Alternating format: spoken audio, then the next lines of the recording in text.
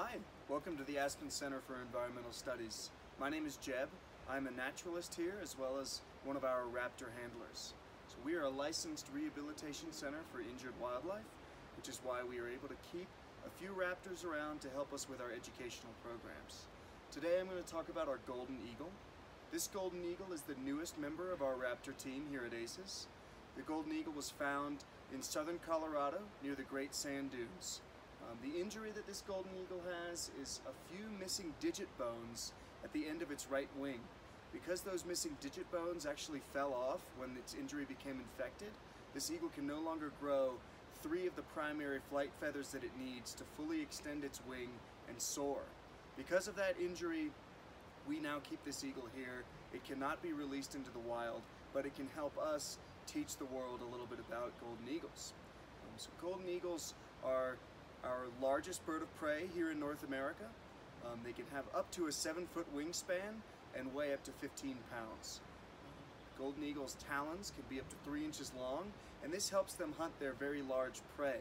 So we might not think of rabbits or deer fawns as large, but as far as birds go, that's really big game.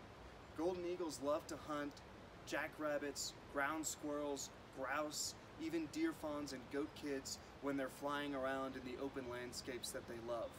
Golden eagles love those open landscapes, grasslands, deserts, sagebrush, and here in the Roaring Fork Valley, they especially love to be up in the high alpine meadows. So this golden eagle will be, if it was in the wild, soaring up on thermals perhaps, searching for game on the ground like rabbits or ground squirrels, and once it identifies its target, it can dive up to 150 miles per hour to pounce on that animal with its 3-inch talons.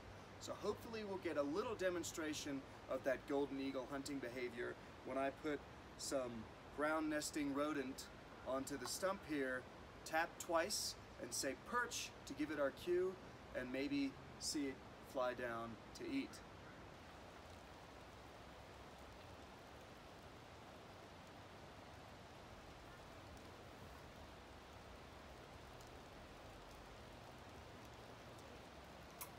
Perch.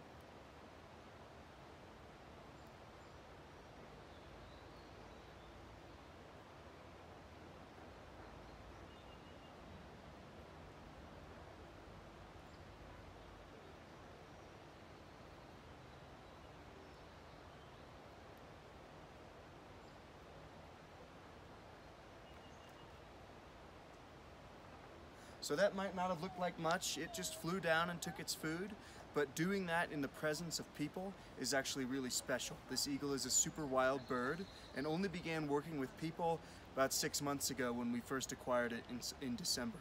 So I'm really happy that you guys got to see that, and I hope you guys are happy too. Thank you very much.